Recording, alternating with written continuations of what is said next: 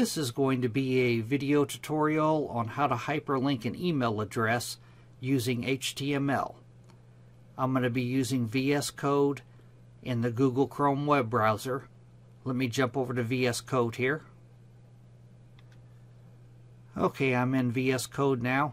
To hyperlink an email address using HTML, I'm going to start off in between the opening and closing body tags with an H1 tag. You could use any header tag, but I'm going to use H1.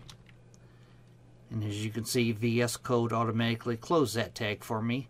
And inside of this H1 tag, I'm going to type what I want the text to read before my hyperlink. Contact me at colon. Now I'm going to make a space, and then I'm going to create an anchor tag. And VS Code automatically closed that anchor tag for me here.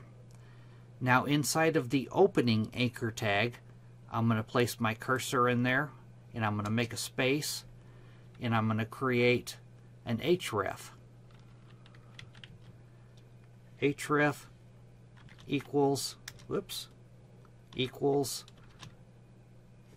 quotations, and inside of these quotations I'm going to type mailto colon, all lowercase, and then the email address that I want it linked to.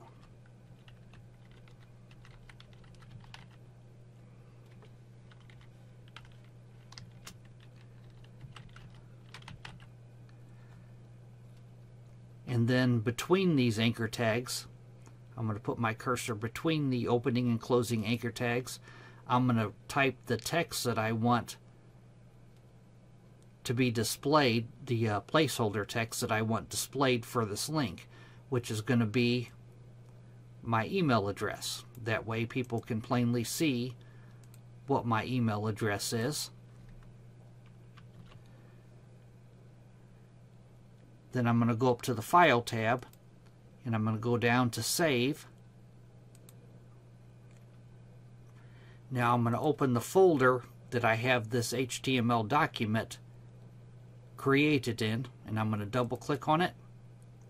And as you can see here, contact me at, then it has my email address. That's the placeholder text for the link.